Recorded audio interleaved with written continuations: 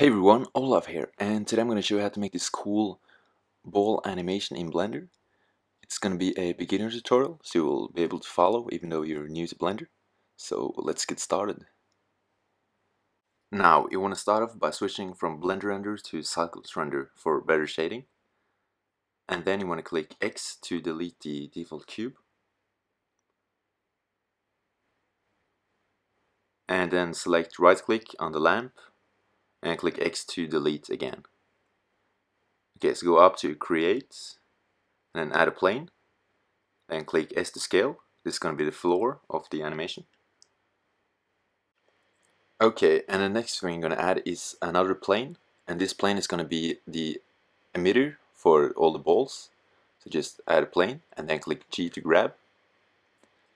And then you want to add another object. You want to add a UV sphere, which is going to be the balls of this animation.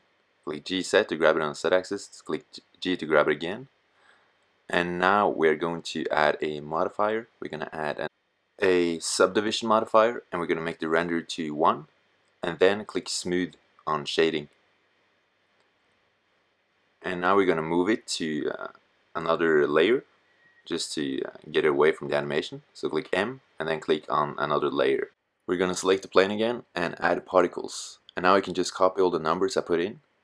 So emission 5000, end is obviously 250 because that's the length of the animation. Same with lifetime.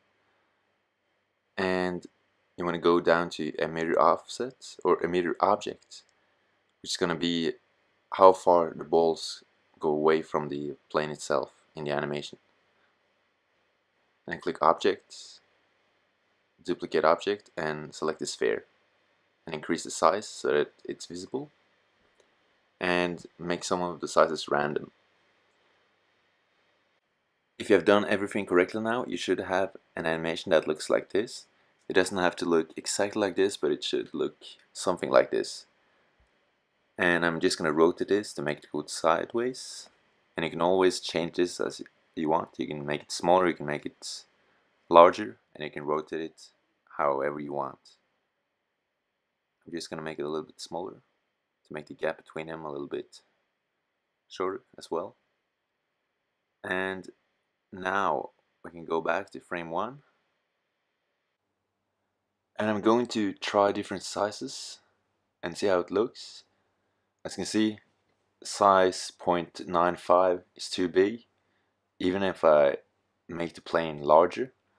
So I think we just have to look through the different sizes for the balls and the different sizes for the plane and just find out what looks the best. I think it right now looks good, so I might just adjust it a little bit more, move it higher up, and maybe adjust the size of the balls to be a little bit smaller. So I'm just gonna make it maybe 0.29 for example, and I think this looks good. So now we can start adding the lighting and also editing this plane to make it a little bit thicker, like this, E to extrude. And it's time to start adding the lighting. So we're gonna go to create, add a plane, then you want to click G to grab and R to rotate, S to scale, and then click R, then Z to rotate the plane on the Z axis. We're gonna add a material, and we're gonna use an emission shader and increase the strength to about 8. And if you go to render mode now, you can see how it looks. So now we have the first light. Click numpad 0 to go to the camera, and let's just add more lights. So you're gonna click S to scale again, left click to confirm, and we're gonna click Shift D to duplicate.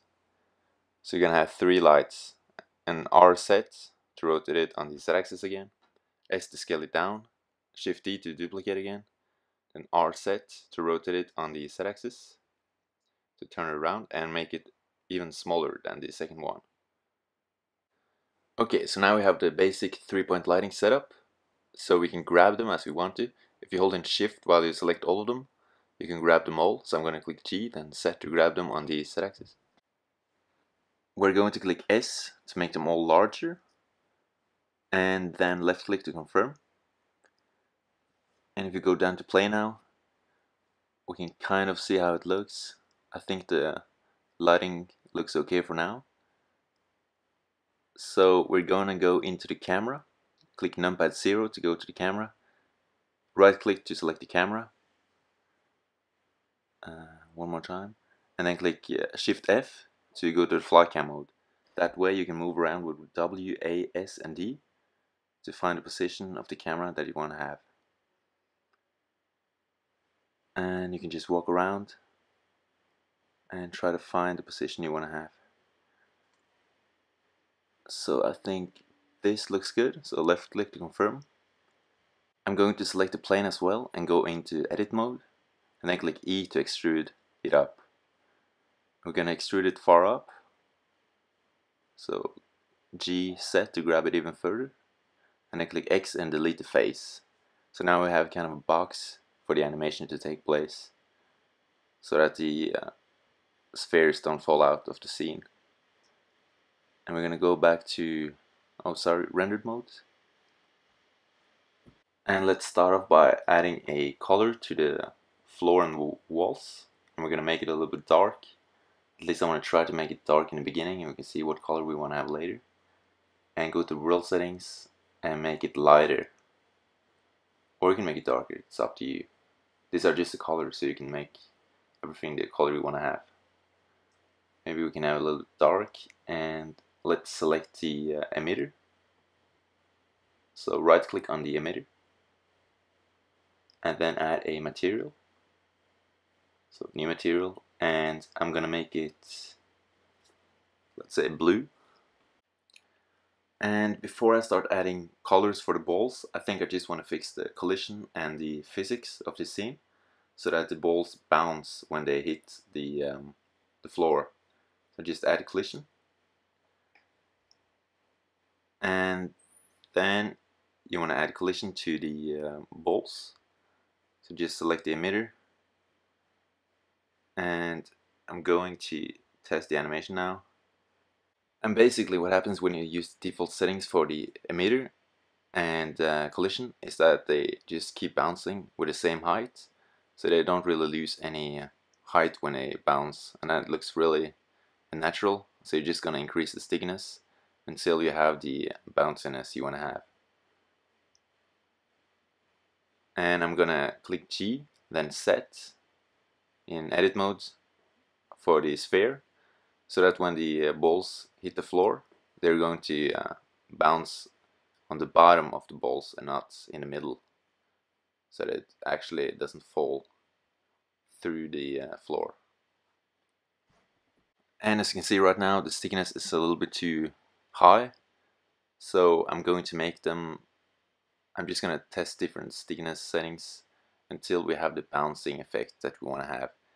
I still think it's too sticky, so we're just going to decrease the stickiness in both particle settings and see how it looks. Okay, let's try again. Click play, and they still don't have enough stickiness, so I'm just going to decrease it even more. Just put it to 0, and again that's maybe a little bit too low. Okay, so just let's change the stickiness setting one more time before we start making the final render. So I'm just going to make the stickiness value to about, let's say, 3, and go back to frame 0 and click play and see how it looks.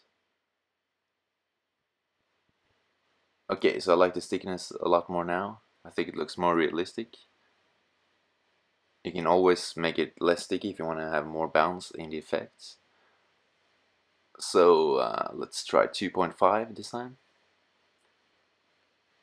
And yeah, I think that's enough.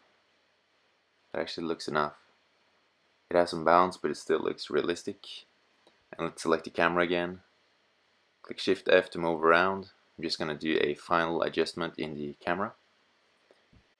And we still haven't added a color for the balls, so I'm just going to go down and select the sphere go into rendered mode, and then go to the materials. We're going to change the color, and of course you can change it to whatever you want, but I'm just going to make them blue. So go to, you can try different materials. Maybe you can try glossy if you want to, and just try different types of materials. I like when they're a little bit glossy and maybe have some blueness, so that they have a cool effect. Obviously you need some roughness so that they're not too like shiny, but I think this looks good. And the final minutes of this tutorial would just be a little bit of adjusting and try to make it look better. And I'm gonna select the camera again, go a little bit forward, and try to find the ideal spot for the camera to make the final video look cool, because it's a lot about perspective. Okay, let's click play, see how it looks. Find a nice frame to have the render. Obviously you can animate the whole thing by just clicking animate in the camera instead of render, but for this tutorial I'm just going to render one image because it's going to take too long to render the whole animation. Okay, so let's try to make the floor glossy and see how it looks. Increase the roughness to make it look different than a mirror. And obviously if you want to save time on the rendering, you can just go back to diffuse. And I think maybe I should go back to the light color, because it's gonna make the balls stick out more from the background, which I like. So I think this is good for now. So we're gonna go to the camera and start preparing the render. Increase the quality to 100%. Go to sampling and increase the samples to whatever you want to have. I'm just gonna write in 200. And obviously, if you want to make an animation, you should make a folder for the PNG images, and I'm gonna save it in my Blender files folder, which is on the top, and TMP, and I'm gonna make a new folder for the animation images, because I'm gonna animate this after this tutorial. And what you do is that you just click animate and all the images will pop up in this folder, and you can make them into an MP4 file later. And then you just click animation, but in this tutorial I'm just going to render one image, and it starts rendering, and I'm going to speed up the render, and this is what it looks like when it's finished. And I'm very happy with the results, so I'm going to save the image as a PNG file. So save as image, and find a place where we want to save the final image, and give it a name. And that's it for this tutorial. If you have any questions for the tutorial, just leave them in the comments. And thank you so much for watching.